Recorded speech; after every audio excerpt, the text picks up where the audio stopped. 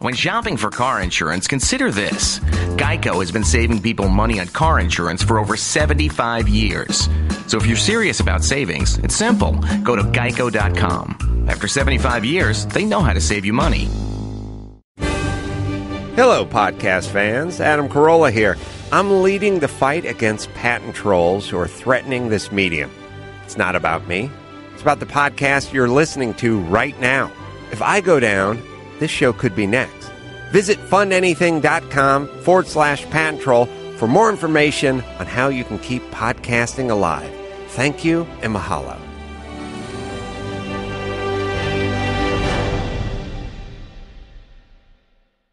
Put your name on it. Just put your name on it. That's all I say. Be a man or a woman. Put your name on it. Well, I'd like to hear about it, potheads. How the fuck you gonna know how to be great if you don't study greatness? Look at the game change. Donuts. If you want a battle, it's either that you will or you won't. You know, you're not a bad-looking man, Mr. Gals. But you are, Blanche. You are in that chair. There's something wrong with us. Something very, very wrong with us. Hey, man.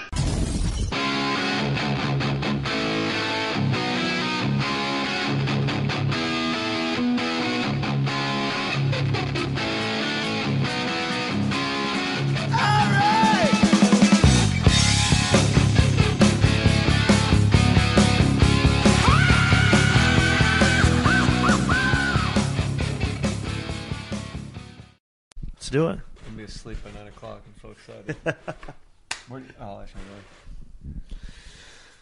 More Stories, episode 4102. It's amazing how long we waited to put this one out. Brandt Tobler on the More Stories podcast. Welcome to Fake Mustache Studios, my man. It is good to be here. You're the first person I think I've ever met from Wyoming. Yeah, you're probably not going to meet too many. Are you a cowboy? No, not it's at all. Cowboy state, right? It's Cowboy State, but that's about it. How's your knowledge of other states' mottos? Rhode Island. What's Rhode Island? Nothing. Maybe Midwest states that I've drove through, but why? What is Rhode Island? The ocean state. Oh no, I would have never got that. That's weird. New Jersey? The Turnpike State. We're gonna do this for an hour and a half. We're just gonna go through all the states, and I'm gonna quiz him. I'm only gonna get maybe 3. I'm trying to think which ones I know. That might make it easier. How close was your closest neighbor in Wyoming?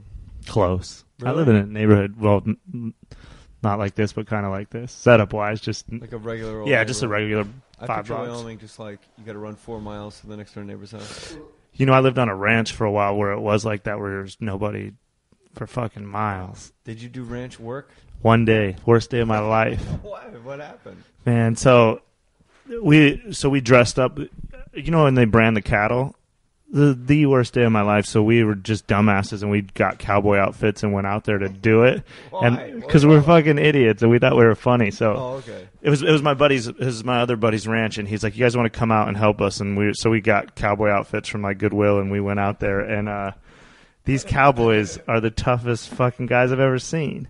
So we had to brand like calves. Calves are about maybe 100 pounds. So we were 2-man crews. So the job would be like, so if it was me and you would tackle, we'd have to tackle this calf. They'd rope it and then we'd tackle it. You would hold its head down like in a headlock, and I would get the back legs. And I would hold the 2 back legs, and then I'd put my foot over its asshole, and then you would hold it down, and these cowboys would come over, and then they would shoot it. They'd shoot a shot in its nose. They would burn its horns out of its head, and then it would castrate them and then put the brand on them. So the reason like I had to put my foot over the asshole is because the calf would shit all over you, and there'd just be blood squirting all over you, and these cowboys would just slice off the balls and like lick the blood off the knife and put it in their pocket and be like, next one. Just kicked our ass. We held on for fucking, because you know when all that shit's happened to the calf, they were just kicking and going crazy. Yeah, I would. We did it for like an hour, and then we're like, we need to take a break, and we fucking snuck to our car and got the fuck out of there. Went and got pizza. Were you traumatized by that? Yeah, it was just blood squirting in your face. Shit, they're making these awful noises, and what do they do with the balls? Throw them in a bucket and cook it. What? Yeah, for Rocky Mountain oysters. That was like the big luncheon that we were supposed to wait around for, and we were like, nah, we're out of here. That's your prize. Yeah, that was your reward. If you tackle these calves and wrestle a 100-pound steer to the ground, we're going to feed you balls. Yeah, and they were just like, these cowboys were not joking. They're like, come on, and just fucking go, go, go. And we were like, man, we're pussies. We can't. We're out of here. What was the name of the ranch? I was just a Jacobson ranch, just a big family ranch. Was it a big J on the brand? Yeah, I don't remember what it was, but that's another thing. The hair just fucking that burnt Singeing skin hair. just stinks. There's blood shooting on you. This is Shit. horrible. Yeah, it was awful. I was like, at least it's one-stop shopping. They don't make the guy go like human beings are like, all right, come back in 10 days and we'll take care of your nuts too. Yeah, it's a one thing. Then the next time we did it on a different ranch, it was much easier because you just ran them down a chute. And then you put them on a table and turned them. You just sat and drank beer all day and fucking. You felt bad for them, but it was so much better than that. It's easy to cut off nuts when you're drunk. Yeah. I didn't do anything. I just sat up and drank beer and fucking. We'd have to just Wait, they lay on a table? Make them go into a chute. So they go in the chute and then you put them on a. They step in this thing that's like a table, and then that just turns. Yeah, it's awful. Tom Arnold was here and he worked at a. No thanks. Tom Arnold was here. And he worked at like a meat place like that where they had to like. He said there was a chain that went around the animal's legs and they fucking yank it backwards and they hang it upside down. Yeah, and I took shit on Twitter because I was laughing, but I was laughing at like the way he was telling the story. I wasn't laughing at the fact that they're fucking hanging animals upside down. Yeah, it's awful. It was. I'm telling you, it was the worst day of fucking. Anytime I complain about a shitty road gig or something, I'm like, I could be doing that shit. Or you could be the calf. Yeah, or that even worse. Burn his, what are they shooting his nose? Just like the medicine. What, medicine? What? Well, I don't know what. Trust me, I didn't know. I just did what I was told. Medicine. Here's your penicillin. Yeah. In case you have bad balls. We don't want any infections when we lick the blood off our knife. Yeah, these guys. It's kind of gross, but. How old were you when you did that? I was probably like 20, maybe 21. It's like 2 years ago. Yeah, I wish. By the way, Brandt Tobler's on Twitter. B-R-A-N-D-T. Brandt Tobler. There's two T's in that whole name. That's right. I dig it. And he's wearing a Tyson Botha shirt, and he actually watched the fight, as did I. Franz Botha. It's amazing back in the day, no matter who they put in front of Tyson, you're like, hey, maybe this is the guy. Well, I was the opposite. I thought he was invincible. Well, Botha, what was his nickname? Something Bull? Who, Botha? Wouldn't he have some crazy nickname? I don't even. This shirt's probably like 25 years old. I think this was like a 1990 fight. Yeah, but you watched the fight. You're not like a hipster wearing an ironic. No, I watched it. Iron Mike. I got a crazy story that I don't even get to tell it anymore because I broke into Tyson's house way before the hangover even happened. I'm sorry? Yeah, when I... So it's a fucking kind of a waste of a story, but when I first moved to Wyoming, from Wyoming to Vegas, I lived in Green Valley. And I was obsessed with just like meeting celebrities because I never really knew any celebrities. So I lived by Mike Tyson's house. So I would drive by Tyson's house every single day, and he had a big security guard outside with like cargo camouflage pants, a black shirt, and like a gun. And this guy would just mad dog me every day. And so I would drive by every day. Like I don't know why. Like I thought fucking Tyson would be mowing his lawn or some shit. Didn't you know your past cowboy work? Yeah, no, he didn't know. Your hustle? He wasn't too worried about me branding him. And Mike Tyson to cut his nuts off. Yeah. So then eventually apparently somebody did. Eventually that guy wasn't there, and I kept driving by, and then one day there was a for sale sign out front. And I was like, fuck it. And at the time I was working for professional gamblers, so I always like had like $100,000 cash on me. What? So in my head I was like, I'm just going to jump this wall, and then if anyone sweats me, I'll just tell them I'm like looking to buy the house. Which is a dumbass plan of like a 23-year-old. Yeah, but if you have $100,000 cash on you, how do you carry $100,000 cash? Well, just in cargo shorts and shit. I try to keep most in chips and like tickets, but trust me, once I knew the power of just pulling out a wad of money, I used it to my advantage. One time I was in an elevator with Jessica Simpson and her mom, and I get the height of Jessica Simpson's fame, and she's like, who are these guys in the elevator? And I just fucking pull out this wad of money because I, keep like your business cards in the middle. And I was just talking to my friend, and then the second people see like a lot of money, then they never sweat me.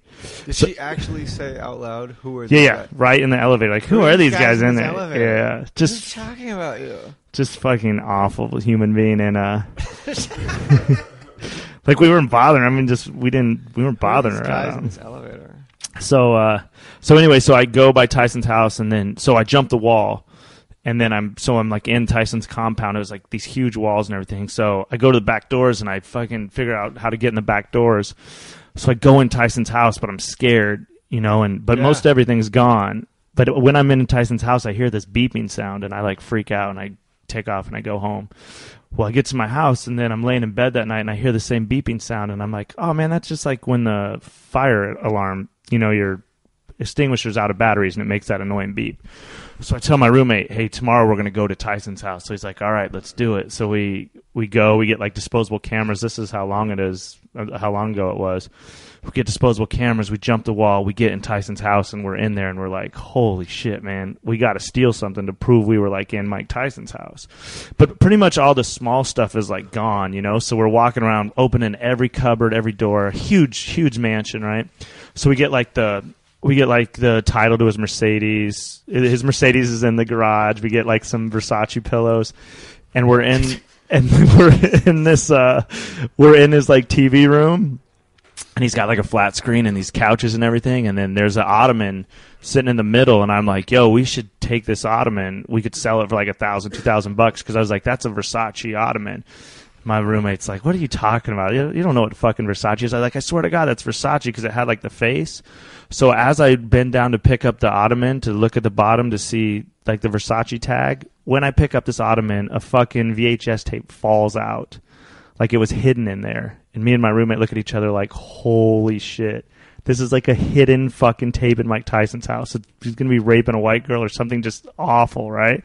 So we're like, we're going to be fucking rich. We grab the fucking tape up, take off, run to a house, find a VCR, and obviously since I'm not rich, it was it's your basic every Mike Tyson interview. He's like in Z Cavarucci jeans up to his belly button, no shirt, just talking about how he hates white people for like 20 minutes while he's making a video game.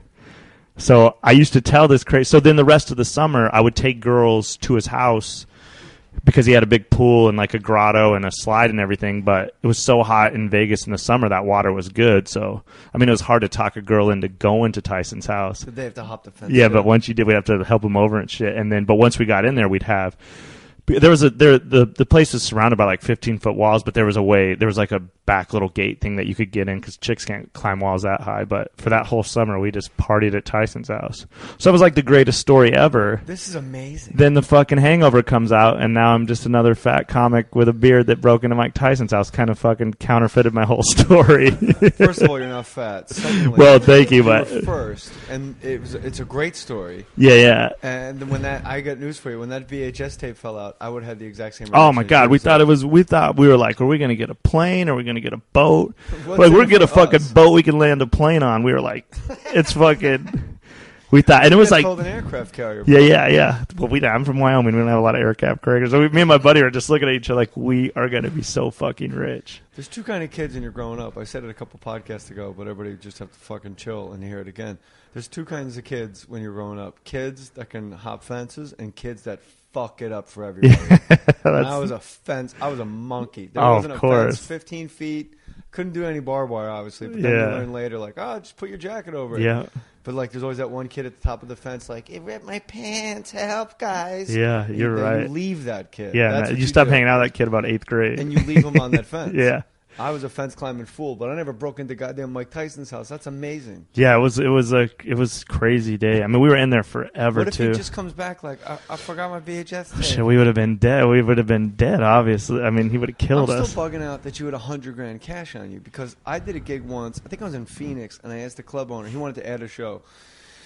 And I said, it was a long time ago, like at the Tempe Improv, and they wanted to add a show. And I said, if you add a show, you got to pay me in all cash. And I had a door deal. And it was, for some reason, it was crazy. It wasn't because of me. It was like some weird event happened next door. And I got $6,000 cash. And getting on the airplane from Phoenix to L.A., like, you don't know how big money is once you get up around a couple thousand. Like, it doesn't fit. $6,000. I can't imagine 100,000. No, you could. $6,000 doesn't fit in your pocket. But when you can when you rubber band it. But a perfect example of that, and I've told this story before about how douchey I was. But so I'm like 23. I've never had more than like $800 to my name, and I start this job.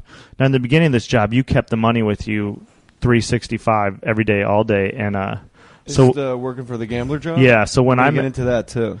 When I met chicks, I would pull out this wad of money, just out of my right pocket, and girls would be like, "Oh my God, how much money is that?" And I would always say, "If you guess within $100, I'll give it to you." And chicks don't know how much money is, so they'd be like, $843. And then I would just hand them the wad of money, and by the time they're like 4,000, they're just looking at me and like, it's a wrap. And I mean, it was just such an easy.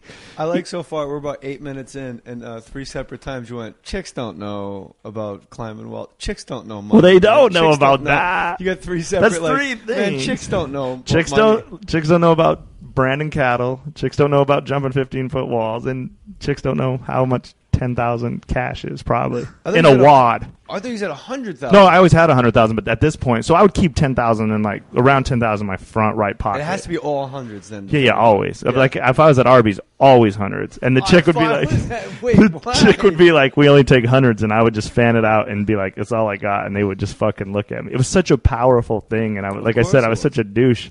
But why were you doing it? Well, because I was just a kid, and it's just like now that 20-year-old would do. Now that I kind of tell the stories, it's like who fucking pulls out $10,000 in Arby's and fans it out? I'll tell you exactly who. A guy that worked his way. Most people are waiting tables at that age. You somehow hook up with a degenerate gambler with over 100 grand cash on you at all times. I don't think there's a 20-year-old in the world that wouldn't pull that. And I think the douche is the guy that wouldn't pull it out. Yeah, it was that'd be $6.15. Oh, geez, can you break $100,000 in hundreds and chips? Do you guys take chips from Caesars? Yeah. Here's a $25,000 chip. You take that. Go ahead, Matty boy. I think as soon as like I was, I don't know, 17, 18, and I had saved like 10 grand in the bank, I went and took it all out in $100 bills and had them, put it in the stack. Yeah. The $10,000. Where it says 10,000. 10 grand on the with the band around it. Just because, just to have it, and that was like your go-to move, and Brandt's apologizing for it. Yeah, I was such a dick that like I was like 10 grand, boom, went right to the bank. It was like, can I have it? And they actually made me wait. They said no, we can't give it to you. We come back tomorrow. An agent I had, like my first agent actually, he had like something happened. It was like an emergency in his family, and he wanted to take. I think it was like $6 grand he wanted to take out of the bank or something like that. And it was like he needed the money right then for like something like his dad was ill. It was something really he needed the cash right away. It wasn't like for anything stupid. And the bank said like, well, there's a $5,000 limit. And he goes, well, I've been banking here since I was 16 years old. I'm 50 years old. I really need the money. And the bank goes, well, you can't. You have to come back tomorrow. And he goes, no, I need it now. Because I definitely know it was an emergency of some sort. It wasn't phony or anything. And they wouldn't do it. And he goes, I've been banking here for 25 years. I really need the money. They said, no. He said, how much money do I have in my account? And they said, $35,000. He goes, I'd like to close my account. So instead of giving him the goddamn 6 grand, they had to give him like $35,000. He closed his fucking account just because they wouldn't give him 6 grand. But then they gave it to him in a cashier's check.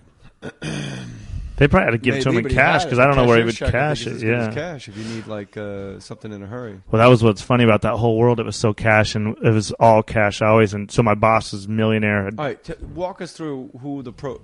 You don't have to name names, obviously, but you worked for a pro gambler. So I'm guessing like you had to sit at a slot for like an 8-hour shift. No, not at all. So my job was I was a sports. I worked for sports gamblers. So I had. So I had a Nextel back in the old Nextel days. So then my area was like Center Strip, and then I'd have like 100,000. And I'd try to keep most of it in chips and tickets, not cash, because you didn't. I ended up getting robbed and all kinds of bad shit happened. But you always wanted to keep the cash at the minimum. So my bosses worked out an office, and they were betting online, like sportsbooks.com or whatever. And then we're on the street, like 4 of us. And then there was other guys that were doing it too. So then I had to like beat their guys. So then they'd come across and be like, "Hey, bet the Bulls -3 at the Venetian," and I would run down the Venetian. So what would happen probably for the listener, what they don't know is, I'm guessing Brandt Tobler at Brandt Tobler, BRANDT Tobler. What I'm guessing would happen is like they would wait for the line to change like a point. No, we would be the ones that change the lines. Whoa, this is some boss. So we were the ones like at the height of it, we were the biggest hockey gamblers. We had the smartest hockey guys. So like if you walked in, they would be like, you're Jay Mohr, you could bet whatever you want. But if I walked in, they'd be like, I always had a limit. So let's say we knew something happened. Let's say we knew Roethlisberger wasn't going to play. So I'd go in there and I'd pop him on the other side, and then I'd pull the guy over, and so I can only get like. What does that mean? Pop him on the other side. I'd bet whoever they were playing. Let's say the Steelers are playing the Chiefs. Right, so we knew Roethlisberger was out. So I'd go over. It before anybody else. Then that was the key to running. So I'd go in and I'd say, "Hey, give me the Chiefs for 30,000 or whatever my limit was," And then they'd give me the ticket, and then I'd pull the supervisor over, and I'd say, hey, you might want to take that game down. There's probably something, Roethlisberger might play. And they go, okay, thanks. So I still get my bet, but then that discourages someone from like you coming in and being like, oh, this is Jay Mohr. And you could be like, I'll take $250,000 on the Chiefs. And they'd be like, oh, he's a celebrity. He wants that. So it would protect him, or like a whale or something. Because like if I knew you at the height of my gambling, if we ever had like a fixed game or something, I would use you to go in there and say, hey, Jay, go in there. They just they know you have money. They would think nothing of it. And I'd say, go pop them. Like a game that you knew. Yeah. Such as? But that was so rare that happened. Like, Can you give it without legal ramifications? Can you I'll tell you my favorite story, just to put it into perspective. The one time, so I didn't, when a game's fixed, they don't tell a lot of people. But there's just certain stuff, and I don't know which. Well, they have to tell somebody, otherwise there's no reason to fix it. Well, yeah, but I'm talking, if you have a game fixed, you try to not tell anybody, because then it's just like free money for everybody, or that's when everything goes. So I never knew when stuff was fixed, except for one time, which I'll tell you about in a second, but I could tell by the urgency of the play. So they would go, hey, bet the Steelers -4 if you see it anywhere out there. Just walk around, see if you catch it. Then they'd go, hey, Steelers -3. I'd see it at the Venetian, go pop it. They go, Steelers -2, but sometimes they just go Steelers, bet it wherever, whatever it was. And then I knew that it was something important. So then I'd pop it for like $2,000 on my own, put that in my pocket, and then I'd bet it for $50,000 for them. But the best story I have is we knew an agent whose client was singing the national anthem for the Super Bowl. And he told us that they pre-recorded the national anthem, and no one really knew that. So the sportsbooks all had up a line saying over under how long the national anthem would be. And we knew the answer, so now you have to manipulate it. You can't just go crazy and bet $1 million, and they'll say, it's like the stock market, those guys that, I don't do stocks, but what I imagine is you phony it up. So I'd bet 10,000 on one side, and then I'd come back the other side like 4,000, 10. So then by the end, you make a big push, or that'd be the time I would call you and say, hey, Jay, go in here and just pop this for like 20,000 if you can. So for that day, now we had to trust the agent, which was scary, but that day we had, most of our money was on the national anthem. We didn't even fucking care about the Super Bowl. That is crazy. So there's stuff like that, which is the great about Hollywood, is like you could know, like if you know somebody, like I'm a Bronco fan, so I went to the Super Bowl. But if I knew, I know some athletes, not really football players, but someone could tell me, hey, you can bet, is it going to be pass or run first play? Is it going to be, the one I always wanted is like a lot of teams have a trick play, so you can bet, will there be more than 2 passes thrown in a game? 2 different guys throw a pass in a Super Bowl. Yeah, it's like a running back takes a so if you know anyone on any team and they're like, yeah, in the game plan, we plan on running this. Now, shit could happen. It could be a bad snap on that or an audible, but in the gambling world, you just look for small advantages, but that would be like a big, big advantage. So how much money did you win on the long national anthem? Well, I probably only won like 7,000-8,000 but my bosses just they killed it because I was the bottom of the totem pole. So I'd like to be that kind of bottom of the totem. Yeah. No, at the time, I was like Polar to walk with $7,000 on a goddamn song. Yeah, I remember one time we bet the shit out of the time the girl tried to qualify for the tournament. Do you remember that? Like Michelle Wee. We blasted that so bad. But then one time we had because you knew she was going to. We knew she wouldn't. Because we had golf guys were kind of 14, I think. Yeah, but it was but we killed that. But one time it worked in our disadvantage because we knew a lot of caddies. And one time the caddy told us their guy had food poisoning. He said he's gonna play, but he probably will just drop out if he doesn't start feeling better. He's gonna start the round. So they do it still. There's just matchups. You can bet like me versus you. So we fucking bet the shit against this guy that had food poisoning. That this caddy told us he had food poisoning, and the fucker went Michael Jordan and played through his sickness and stuck it in our ass for God knows how much that day. Because on those ones you think because I've had food poisoning, I couldn't even walk. So when they told us that, we were like, I remember just sitting around with my guys, and they were like, "Yo, food poisoning. This guy's you can't walk 18 holes. Yeah, he's gonna be fucking dead." And the caddy didn't lie to us. You could tell he was sick, and they made a big deal out of it. But stuff like that. Then and you're is the caddy telling you like put your bet down? Or yeah. Oh, okay. And then we take care of people. Like the caddy. Yeah. Give him. So if anyone came with any information, so did you ever go to the caddy and go, "Yeah, thanks for the tip, a-hole"? No, I didn't. I wasn't the guy that dealt with him, but on that one, I think he felt he hates it too because he knows he's going to get money. That cost him probably a free roll of $10,000.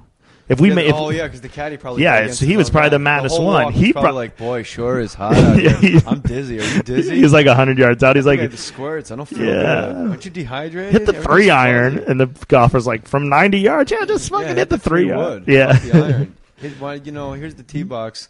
Here's your wedge. Yeah. Your depth perception's way off. You had that bad halibut last night, bro. Here's your tee. He doesn't tell him it's got like spoiled eggs in it. One of those golf balls that explodes. Iced tea, you mean? Yeah. Oh yeah, just feed the guy whiskey all day long. Go to yearbook.com. Click the Amazon banner. All the money. A lot of comics. Do you have an Amazon banner? Yeah, but it's comics. Useless. Why is it useless? What's the name of your podcast? The 31. The 31. So everybody, right now, go to the 31. And go help out Brandt Tobler and click his Amazon banner when you're done hitting my Amazon banner at yearbook.com. For crying out loud. That's right. Buy a bunch of shit. I don't use any of this money, Brandt. I set up this thing with my business manager for all the Amazon money from yearbook.com. Instead of going to Amazon.com, just click yearbook.com, hit the Amazon banner. All the money that I get to kick back from Amazon is direct deposit. I got 2 sons. So all the money goes to their college fund. So I don't ever have to contribute to their college fund. And I think it'd be kind of cool, like when these kids graduate college, if they ever do anything of merit, if they're athletes or something, be like, I put that fucking kid through college. Yeah, that's awesome. And it makes it lighter on me, obviously, and I can just buy expensive cigars. But one guy emailed me. Did I tell you this, Matty Boy? Some guy emailed me and goes, I'm not using your Amazon banner just because you said the thing about sending your kids through college. I think it's a little, he said it was like condescending. And like you put yourself you're trying to make yourself look better than everybody else. I'm just being honest, and I think it's cool. You never told me this, but in the back of my head, I knew there was going to be some fucking asshole that was going to send you an email like that. I was like, how is that negative?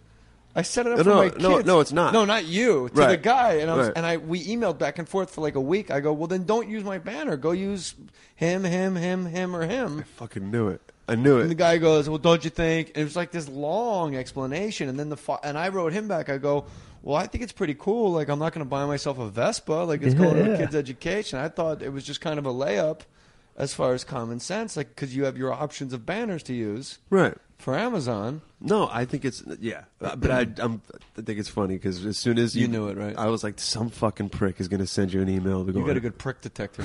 That didn't sound right at all, did it? Brandt Tobler has a good severed balls detector. Yeah. Go to yearbook.com, hit the Amazon banner, and I will read what you bought on the podcast. Like our man Bruce D. You know Bruce D. I know Bruce. Bruce D. Hey, Jay, I was contemplating buying a hideously expensive and pretentious cordless vacuum cleaner for my house. Normally, I may have clicked through to Amazon through another podcast's website. I haven't read this yet, so this is kind of cool that he wrote this. However, I've been mowing my lawn while listening to More Stories with John DiMaggio, and I decided that I needed to let my jizz flow right down to that Cyclone technology and click through your site. So here's to the Boys College Fund while bashing swimmers in a powerful vortex. It really works on carpet and bare floors upon occasion, too. Signed Bruiser, Bruce D. Bruce D, that was really cool because I didn't realize that was actually going to be the content of your message. You saw me dialing around. I'm like, oh, fuck, here's one.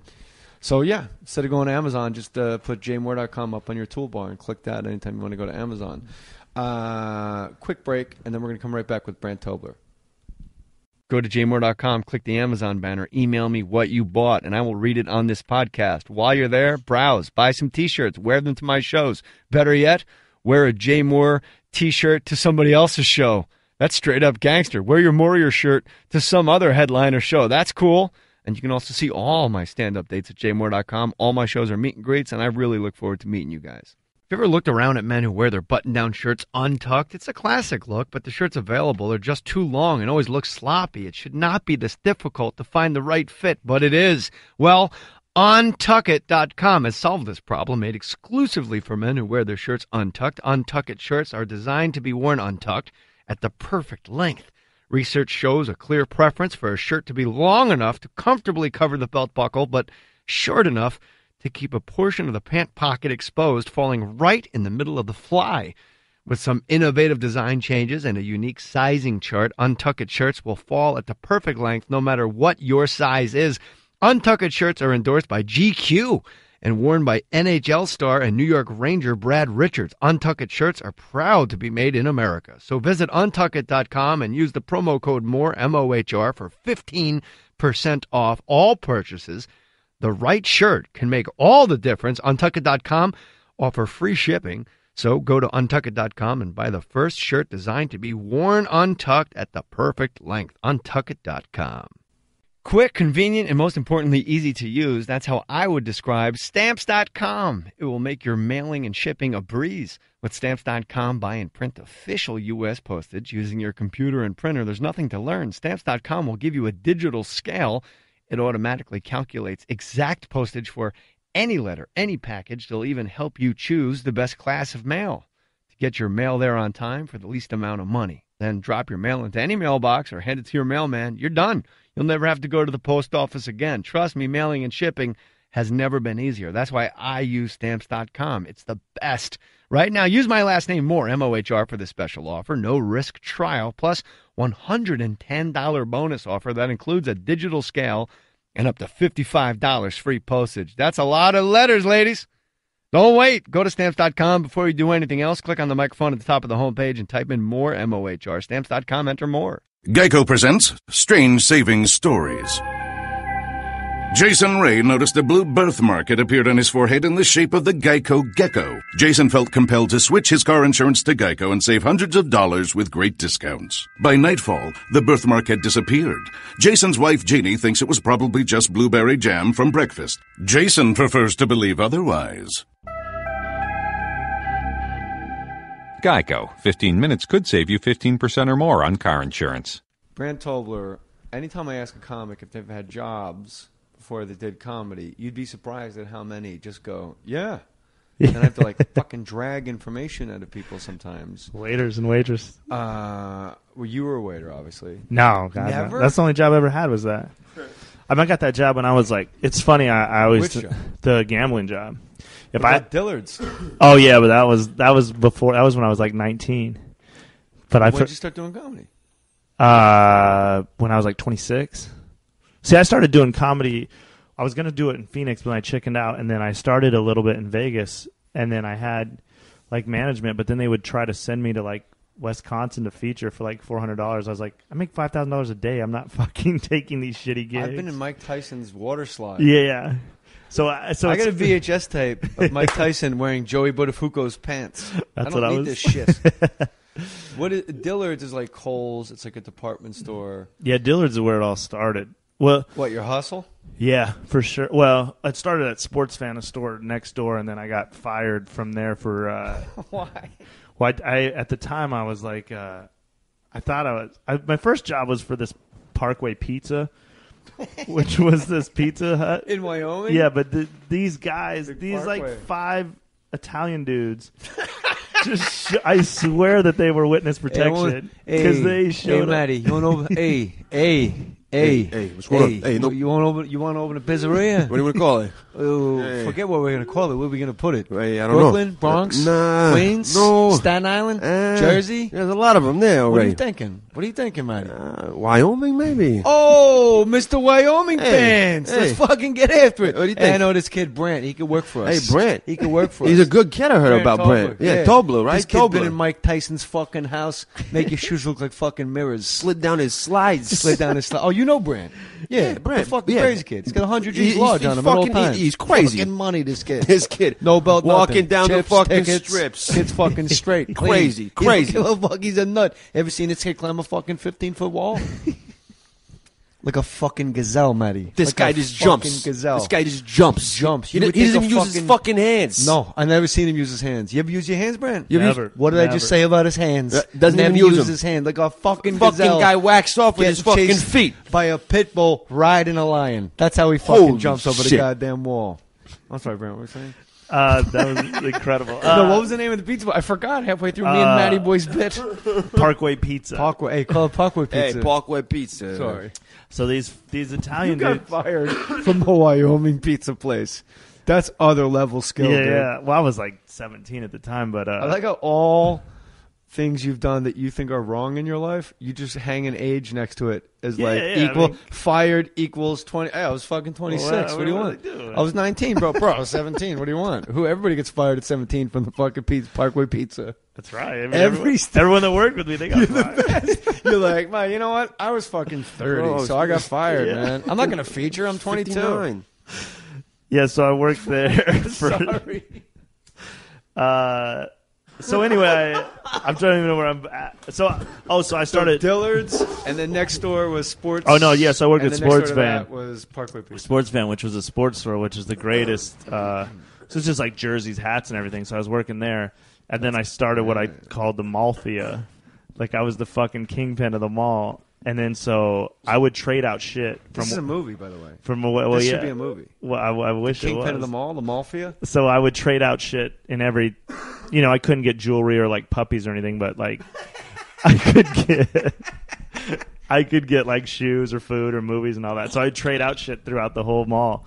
But then, of course, eventually I got caught. And then the best part about getting caught was I got caught like December 22nd. And they were like, well, you're fired, but we don't have enough time to train anybody. So we need you to work through Christmas and then do the returns, and then you're actually fired. So in my head, I'm just sitting there like, oh, of course. I'm so sorry I did this. But in my head, I'm like, it's fucking Christmas for everybody. Because I knew, But then the hard part was and I love kids. So kids would come in. I'd try to hook them up with hats and shit. But then their parents would drag them back in and be like, why does my kid have a brand new hat? He doesn't have any money. So a beautiful head. Yeah, so it didn't work. But the only good part was like you look like a fucking creep. Yeah, well that too. Hey, little boy. But then the Dodger cap. What are you, a 3? Dad comes back in like you little piece. Yeah, of I didn't even shit, think about that part. Kid. But then it was cool though because a couple single moms came in right before Christmas, and I just fucking hooked them up, man. Free I could spanks, tell. Ladies. I was Free just spanks. like, what your son need, and I felt like Robin Hood or like Santa. So I got fired from that job, and then I went to work at Dillard's. Well, how did you get fired from the pizza place? Oh, I just didn't show up for work. The pizza place was the first place. But that's what made me want to run the Mallfia because these guys came from Italy. These guys are like full Italian dudes, and they came from New York out of nowhere. They opened this pizza place. So it's like 4 brothers. And then the dad would come in who was just like this, looked like a mob boss. He would come in on like Sundays and just chill. We worked in a pizzeria that had like 6 cameras, which made no sense. So I have no idea what was going on. But we'd shut down when Italy was playing soccer. In the middle of the mall. The mall would be like, you guys got to stay open. It's like Tuesday at like 3 o'clock. They're like, no, Roberto Baggio is playing. It was like, so then I got obsessed with this mall, like the mafia. I wish the tape that fell out of Mike Tyson's Louis Vuitton ottoman, I wish it was just a security tape of the Parkway Pizza. Of me at Parkway stealing pepperonis. You were like, am I in the Truman Show?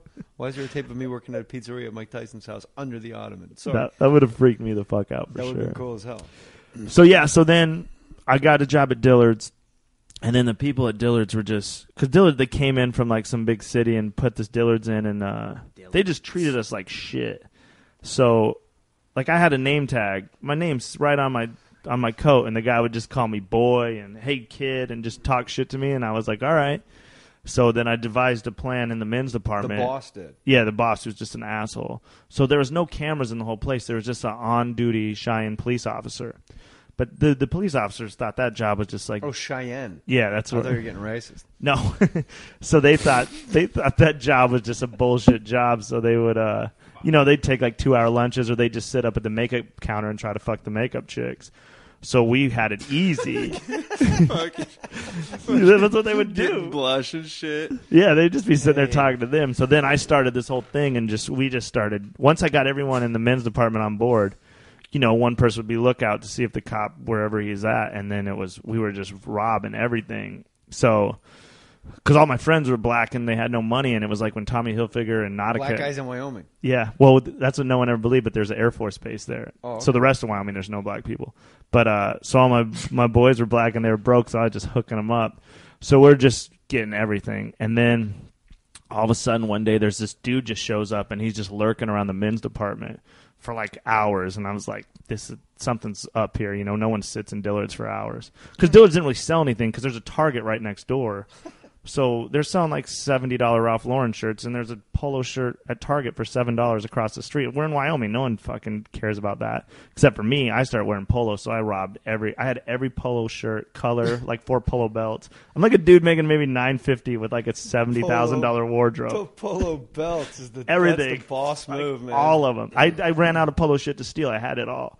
So you actually got a polo pony. Yeah. So so then one day this dude just lurking around the men's department, and I knew something was up. And then sure enough, they called me over the loudspeaker like, Brandt Tobler, please come to the office. Oh, now they know your name. Yeah.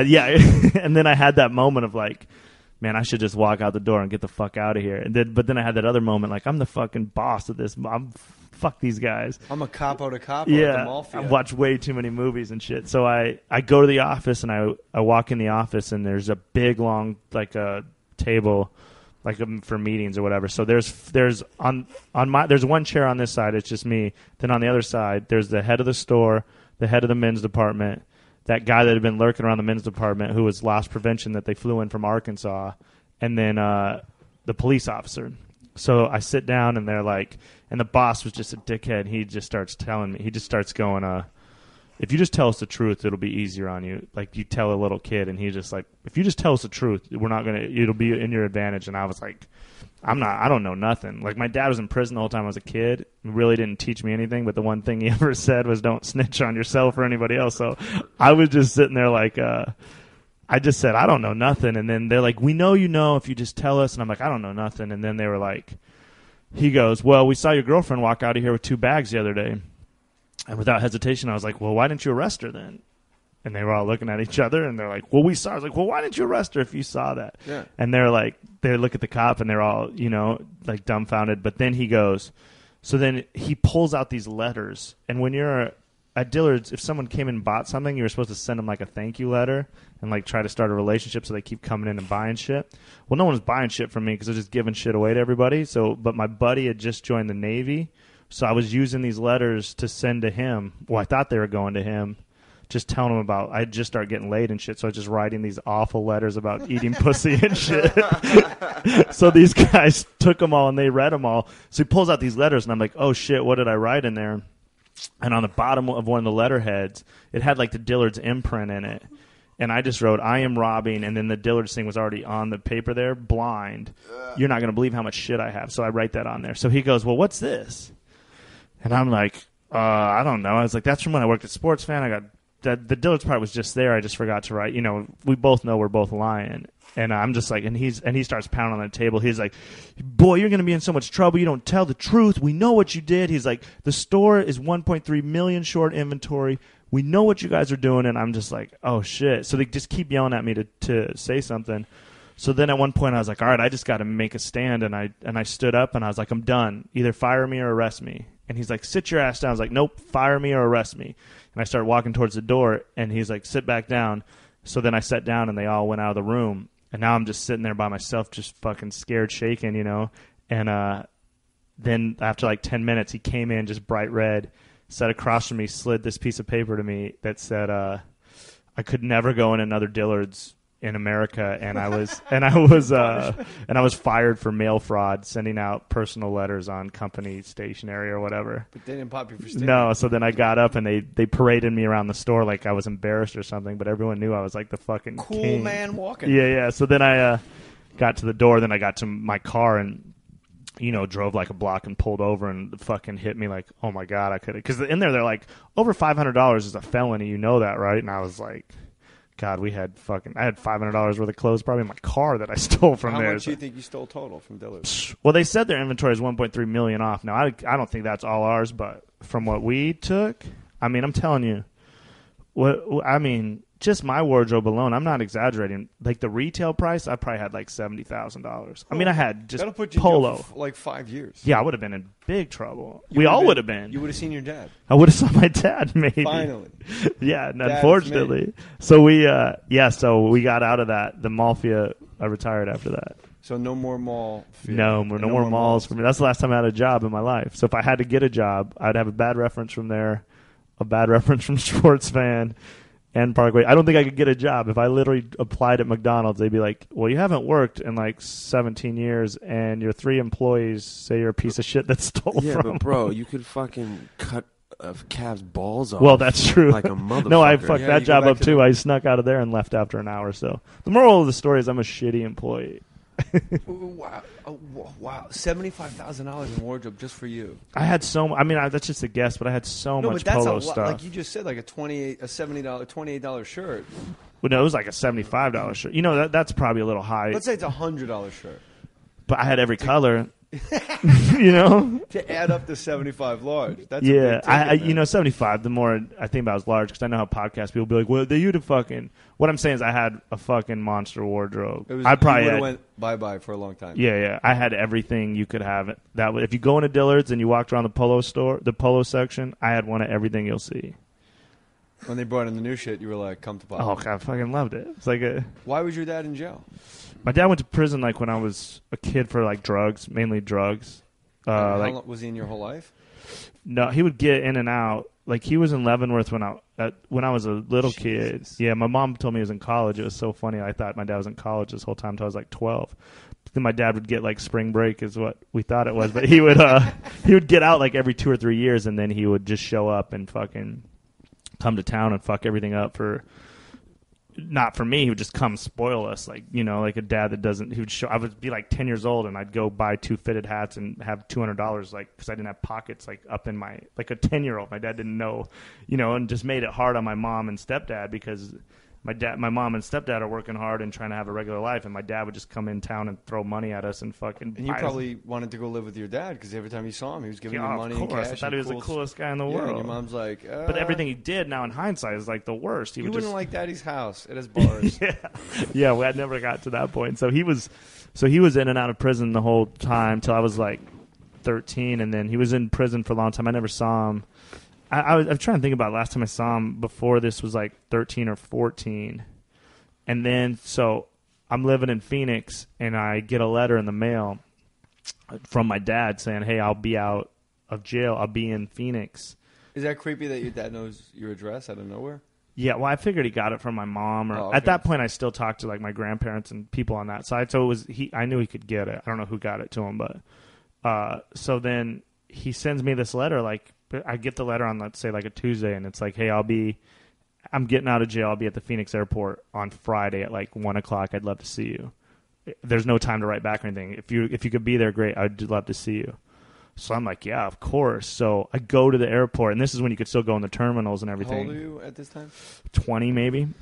So I go to the terminals, and I'm walking around, but I don't know what my dad looks like. It's like one of the weirdest things. So I'm walking around like, so I'd peek into like a bar in the airport, like, is that my dad?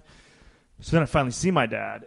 And then I knew it was him because we look, you know, alike, except for he's got like a ponytail and shit, like he's prisoned out, like coming out of prison. And so I see him in the airport and we talk, and he's like, I want to be a part of your life, blah, blah, blah. And I'm moving to Vegas. If you ever want to come to Vegas, you know, I just miss you. I want to be a part of your life. And at this point, I was going to college to try to play basketball at a junior college.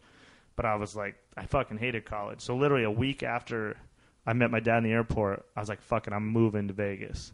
And I tell my 2 buddies, and we came up with a dumbass plan because I was 20. I got to put a number in here now. Now you got me thinking about it, but because this is how dumb our plan was that we were going to go. We wanted to be pirates at Treasure Island. That was our fucking game plan. Maddie's eyes lit up. That's his lifelong fucking dream. We thought my God! Are you serious? Maddie's face. He was like, "What?" Well, bro. I mean, like, greatest job in the world. Diving off the shit into the water and with all a that. bunch of hot chicks. You do it like once an hour. Yeah. We didn't know anything about casting or anything. We're idiot kids from Wyoming. We're like, we'll just show up and tell them we want to be pirates, not knowing you have to fucking show up dressed as pirates. Yeah, have muscles and shit, and just like be an actor, or whatever. So we get there, and so we're living with my dad. Of course, I don't even know how he set this up, but when my dad gets out, so he's living with a cocktail waitress in like a trailer park. Jeez. So we move into this trailer park, and we're like 9 deep in this trailer park, fucking. But it was cool. Like everything, it was you and fun. your buddies, your dad and his cocktail waitress. But then her kids and one of her son's friend lived there. I mean, it was fucking all of us. And then, but it was cool, and so everything's good. I mean, this is better than college to you. Oh, it's way better. I hated college. College was a fucking joke. I was going to a shitty junior college, you know? I was only going to college. Said to me, how smart could it be? Everybody's reading the same books. Yeah. And that stuck with me when I was, like, deciding whether or not I wanted to go to community college. And I was like, oh, yeah. Everybody was... I made it a point, like, after I didn't go to college and I was doing stand-up, I made sure I read, like, the most different, bizarre, like, battleship books and fucking Maya Angelou. Like, I was like, everyone's reading the same books in college, man. I thought I was hot shit. Which is not true. Everyone at college is not reading $300 books. That's my college experience. Buying these fucking expensive books for, like, $350 for a textbook. I would just sit in my car or in my house and be like, they told me how to buy this book for this stupid fucking class. The book's like $185. That's like 20 meals for me. Why do I have this stupid fucking book? So I'm just over college. I dropped out. I was like, I'm out of here. So we're living in Vegas, and things are up and down, and then I somehow I miracle get this credit card out of I don't even know how I got a credit card. There's no reason I should have. I got like this $5,000 credit card. And I want to continue to play basketball, so I joined this gym in Vegas, and it's like a high-end, it's like $100 a month gym way back in like 2000. Which is, like, expensive for a gym, you know? So I'm like, fuck it, I got it. It's expensive now. Yeah. So I joined this incredible gym, and I started playing basketball, and the dude, there's one dude who's, like, the head of the basketball courts. And so at lunch, it's all professional gamblers playing. But there's one dude that I kind of gravitated toward because I knew he was, like, the coolest dude. So I started talking to him, and then one day he's like, yeah, I'm a professional gambler. And I was like, holy shit, what's that like, you know? And because I could tell he was like a millionaire and shit. So he starts telling me, and then over like 2 or 3 weeks, he tells me, one day I go, hey, man, just tell me who you bet. He's like, don't bet, man. Just don't do it. Trust me. And then one day he finally broke down, and he goes, I'm going to tell you 4 games. Don't tell anyone in the gym. Don't tell anyone. Go bet these games, but don't tell anyone I told you. So like a fucking dumbass kid, I run home and tell my dad, like, yo, he gave us these games. These games can't lose. We're going to fucking win. So my dad borrows a bunch of money from the cocktail waitress. I had saved up like $1,200 to move home and be with my girlfriend in Wyoming. We're like, we'll bet all this money. We're going to have so much money. So, of course, all 4 games fucking lose. Do you remember the teams to this day? No. But you always remember the bad beats. Oh, well, I'll tell you, though, I do remember one game. I had so many bad beats by now, but so anyway, I remember my worst bad beat is called my dad. So I have to go back to work, and I'm working in the shitty ass casino off Boulder Highway, counting money in the middle of the night from like 11 to like 7 in the morning, emptying slot machines and counting the money in this back room. Which is the worst job when you're broke, just sitting counting money. In my head, I'm just thinking, how the fuck do I rob this place? But you can't rob a casino. It's not like a Dillard's, you know. So eventually, you don't make polo money? After like 3 weeks, I finally go back to the gym, and I see the boss. I see my guy, and he's like, hey, man, did you bet those games? I'm like, yeah. He's like, I'm sorry, man. He goes, come to lunch with me. I go, all right. So we go to lunch, and then when we go to lunch, he's like, you want a job? I was like, nah, man, I'm going to move home probably. I miss my girlfriend. He goes, you sure? And then he told me what the job was, and I was like, holy shit. So he goes, go with Tony today. So I leave. I get in Tony's I've never been a BMW or anything. I think it's like the coolest thing in the world. We get in this BMW. We drive down the strip. We go to Bally's, and he hands me $20,000. Like I said, at the time, I've only had maybe $800 in my life. He goes, go in there and bet Duke football. And this is like 2000 when Duke didn't win a game ever. They're like plus 37. I'm like, why would we bet Duke football? Are you crazy? Bet $20,000 on Duke football? And he was like, I'll never forget. He just stopped me. He goes, there's one rule to this job. Just always fucking do what you're told. And I was like, okay, I got it. And I went in there, palms just sweaty. I had $10,000 in each pocket, like fucking shaking. I go up to the counter. I bet Duke football. You know, can I have $20,000 on Duke plus 37 or whatever? And they give me the ticket. And then, of course, it got smoked. It lost. The game lost, of course. But so then from that day on, he trained me for like a week. So they lost the bet. Yeah, I got killed. We shouldn't have took it, but you were right. Yeah, but I was so wrong in the long scheme of it. Who was Duke playing? Florida State. That's amazing. Yeah, it was crazy. So then, I love that you remember it. You're the bet. I could remember like the date, and then this is what Mohr stories should be every goddamn week. Our guy sits down, takes out his goddamn rifle, and doesn't stop shooting until the hour's up. Boom. Yeah, you're the fucking best. Well, it gets bad here. So then, so I'm working. So it's crazy. I get to go home every night with all this money, and I'm living in the trailer with my dad and everything. And it's like your felon dad. Yeah. So at this point, my little brother lives in Portland, and he's just chilling up there. And I was like, you should come down and live with me and Dad. we'll have this little family thing, you know, and my brother's on board, my dad, everything. So I get this house like on the golf course, rent us a house, move my little brother down. Everything's cool, you know, it's me, my dad, and my brother. We're having fun every night, drinking beers, having dinners, like real bonding shit. Well, then my dad gets off parole, and these little fucking gangster kids start coming over. Now, at the time, I'm like 23, my brother's like 21. These little like white gangster kids, like 20-year-olds, like scum, like white dudes that think they're black, like the worst dudes to ever be around. My dad, who's like maybe 50 at the time, starts bringing them over. So we're like, what's up, man? And then so we kind of had an idea that he was getting back on drugs. And then so one day I work at college football Saturday. I work from like 7 in the morning to 7 at night, just running up and down the strip. So I'm exhausted. I come home. I get to the house. No one's there, just me and my dad. I'm like, yo, I'm tired. I'm going to go to sleep. You know, I'll talk to you tomorrow, Dad. And he's like, you know, kind of tweaking or whatever. I don't know what he's doing, but I'm just like, whatever. So I go to sleep. Then at about 11:30, my brother wakes me up, comes in my room, and he's panicking. He goes, someone stole my money. And I'm like, oh, shit. My little brother had saved up like $350 to fly home to see his girlfriend graduate from college. In Portland. Yeah, so I fucking pop out of bed. I'm like, these little fucking gangsters stole my brother's money. You know, I'll run downstairs to try to find my dad and say, you better get this fucking money back for Ryan. And so I go downstairs, go out in the front yard. His car's gone.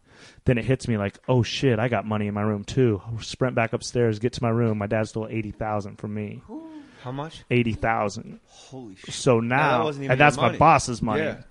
So now I'm sitting there and I'm like, so then over the next couple of days, my dad comes home and he says he didn't steal. We know he stole it. He's just saying the most fucking awful things to me and my brother. My little brother's like the sweetest dude in the world.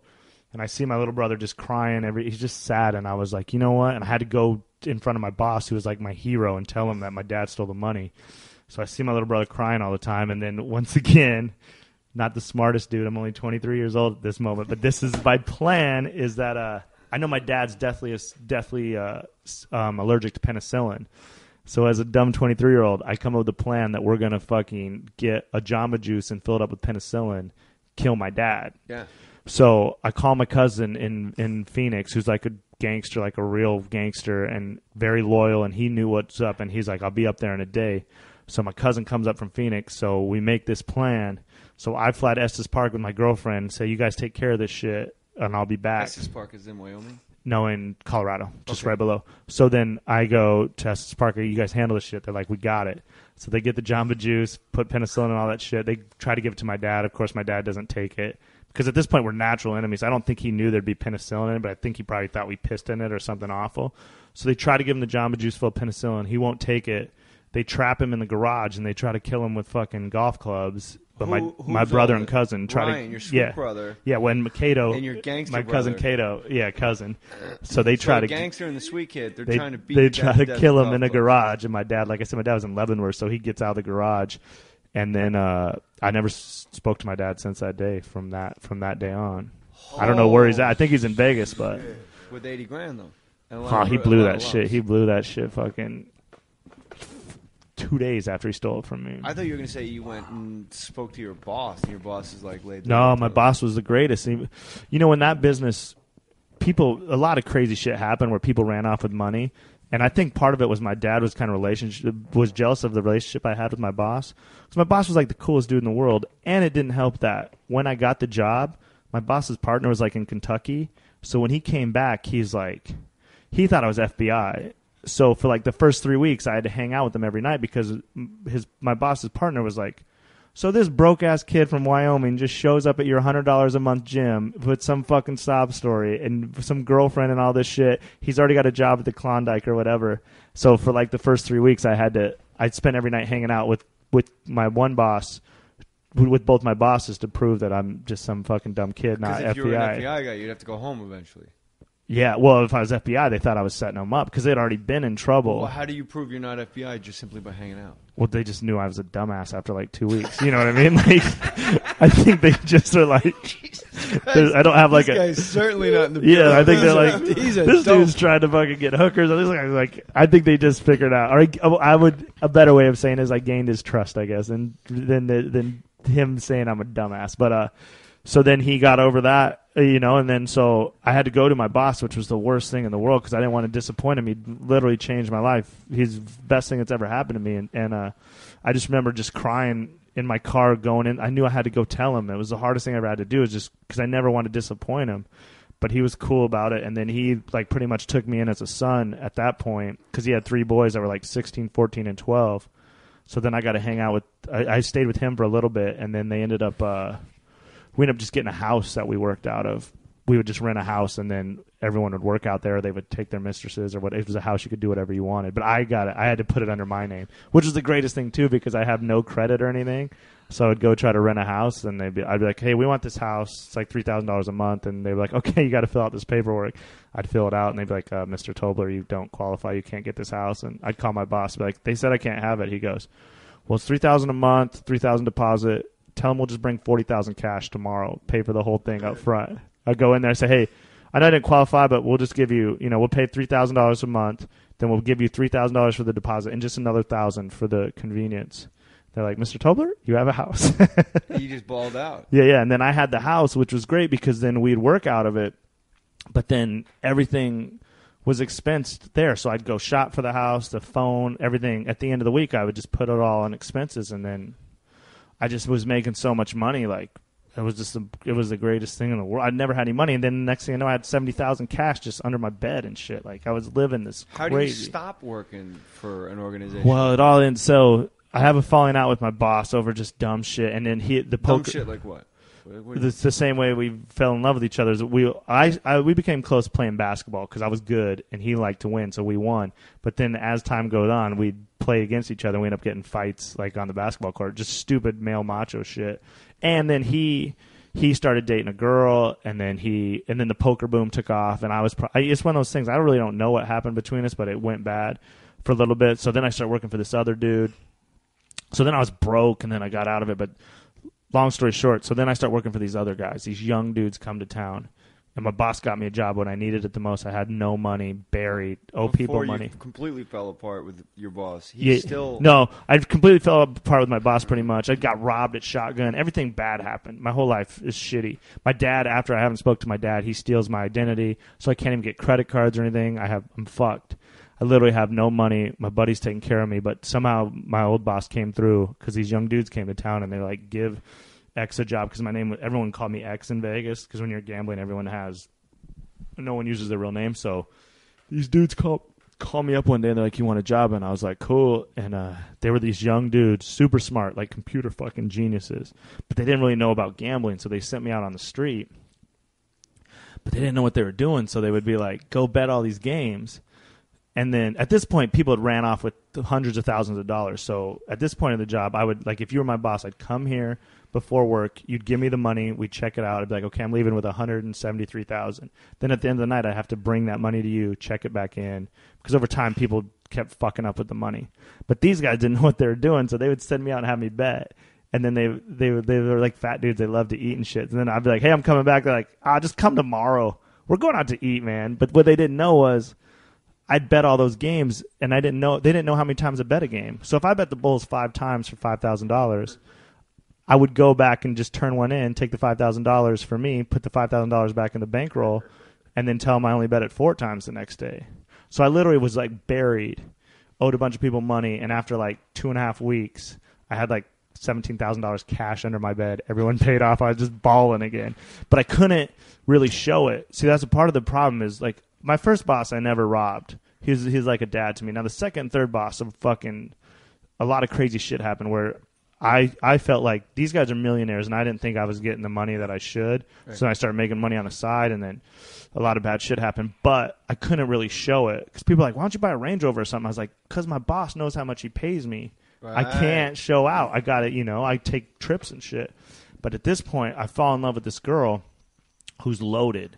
So she's the perfect alibi. Like, her uncle owns like a baseball team, like crazy money, drives a brand new Range and everything. So then I introduce her to my bosses. So then I could fat nerd guys. Yeah, I could rob my bosses, but then just say my girlfriend was paying for everything. So literally, my girlfriend's in Barcelona. I'd fly to Barcelona for the weekend, fucking go to Italy. Like, I remember one time, to sum up how much I was balling. It was like a Friday morning. It was like a Friday morning, and then I was like, "What do you want to do?" She's like, "I don't know." And we start just looking on the internet and fucking, she's like, "Oh, James Taylor's in Nashville. I've always wanted to see him." Fucking fly to Nashville, see James Taylor. Wake up the next morning, Well, I've never been to Wrigley. Fucking fly to Wrigley, go to Wrigley. Wake up the next morning. Counting Crows are playing in Milwaukee. Fly. We were just plowing because she had money and I had money. So we're living this crazy life. Fucking anything I want. All my dreams. Anything I've ever wanted to buy. And then, so everything's going good. Now my bosses, they start talking to these girls from Thailand, like on the internet, like Skype, teaching them English and shit because they're going to bring home Thailand girls. So it's the middle of the summer, and I'm just spending money like it's make-believe. And I'll never forget, my boss is like, yo, because they had built this new computer program. They're like, we're going to make so much fucking money next year. And I was like, that means I'm going to make so much money. Yeah, so I'm like, just tell me about plowing through my money. Yeah. And they go, well, we're going to Thailand to get these girls. We'll be back. Well, for whatever reason, one dude doesn't go. This dude, he's like bipolar and has a bad back, so he's taking all this weird medication. Well, he freaks out in the middle of the night one night, calls his mom in Phoenix, says he's like crazy. His mom freaks out, drives up from Phoenix. We work out of a big-ass mansion in like a gated community. She gets in the gated community, but she gets to the door. No one will answer the door. She doesn't know what to do. Can't hop the wall. So she